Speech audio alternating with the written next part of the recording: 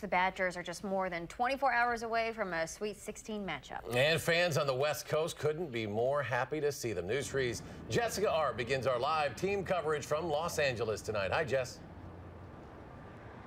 Well, hey there, guys. It has been a hot, sunny, windy, and busy afternoon here in Los Angeles today as fans were able to see the Badgers for the first time taking the floor of the Staples Center this afternoon. A few dozen Badger faithful came to watch the team's open practice today, cheered on by the Badger Band. Most of the folks in the crowd are locals who were able to leave, of course, midday to come watch here. Terry Haas is a Madison native who's now living in California. She says she couldn't miss it. We went to last year at the Honda Center when they were out here. We went to the game, and they're everywhere with Badgers. Badgers everywhere. I mean, they bring the band out here. We just need Bucky.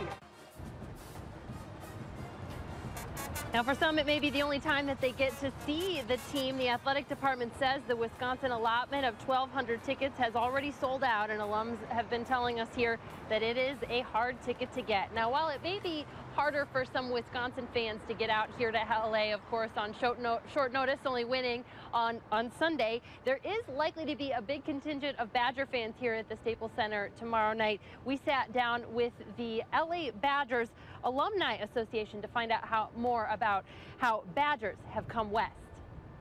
I use this place a lot. It's a fitting place to find Badgers in LA, a taste of the past for these Wisconsin alumni. LA is not exactly Broad Central, right? Jill Schlesinger and Bruce Ravid are current and past presidents of the LA Badgers chapter of the Wisconsin Alumni Association. There's so many Badgers here in LA. I mean, there's thousands and thousands of people who, are from Wisconsin here, so there's no shortage. Why do you think so many Wisconsin people end up out here? It's a combination of things. It's a lot of people want to come out and work in entertainment. That's big.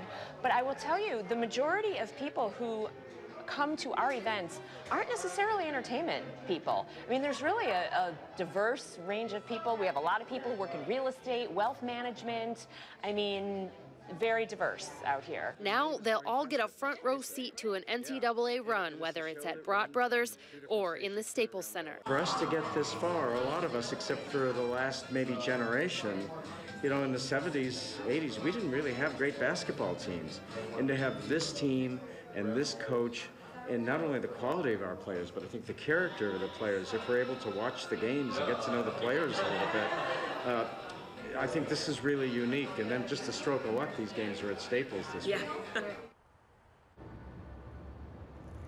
Now, many of those folks will be gathering later tonight at the team hotel for a pep rally, and they're going to gather tomorrow afternoon as the team leaves the hotel to come here to play tomorrow night, too. We will, of course, bring you more from that pep rally coming up tonight on News 3 at 10. And tomorrow night before the game, a great story for you. We'll bring you a story of some Badgers, some alumni, who are also famous filmmakers, and they have a special reason that they are cheering on the team this season.